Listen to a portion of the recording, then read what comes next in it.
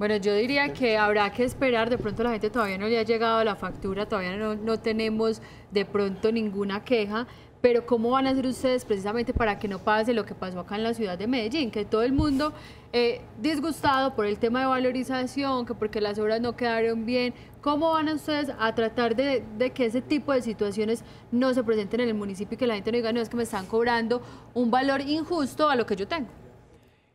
Pues en primer lugar, creemos que con el tratamiento especial a los estratos 1 al 4, pequeño y mediano productor agropecuario y protector de bosques, hemos encontrado un equilibrio económico para las familias importante.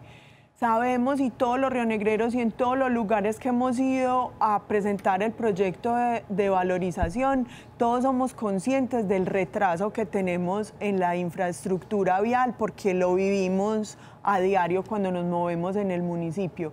Y segundo, la administración municipal tiene como tarea de estos proyectos, ya empezamos 2 de estos tramos de valorización. Están en ejecución, sí.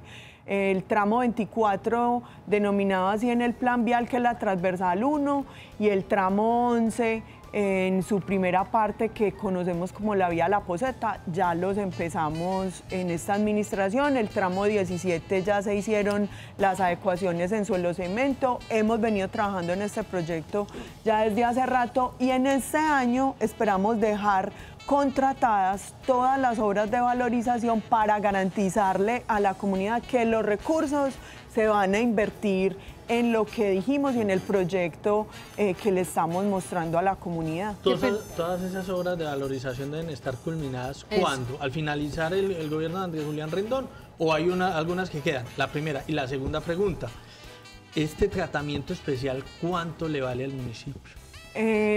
Entonces, la primera pregunta. La segunda primero. La segunda primero, listo. Encontramos que estamos en alrededor de 70.000 millones de pesos de tratamiento especial que vamos a conceder pues, a estos estratos que mencionamos ahora. Y la ejecución, pues como les decía, son proyectos que van a licitación pública. Esperamos en este mes ya tener colgados los pliegos en el SECOV y ustedes saben que eso se toma 45 días, los procesos de licitación. Creemos que más o menos en diciembre tenemos ya adjudicadas todas las obras. Empezaremos más o menos en enero la ejecución de estas obras. Algunas alcanzaremos a entregarlas en la administración Andrés Julián Rendón y otras pues les tocará inaugurarla a la próxima administración. Pero se quedan con los recursos ya garantizados, sí. Que no de pronto exista la posibilidad de que llegue otro mandatario y diga, no, esto no va más y acá está acá. No, en este momento ya tenemos vigencias futuras para estas vías aprobadas desde este año por el Consejo Municipal y con el proyecto Rionegro se valoriza, vamos a dejar garantizados los recursos y con los contratos vamos a dejar garantizada la ejecución de estas obras.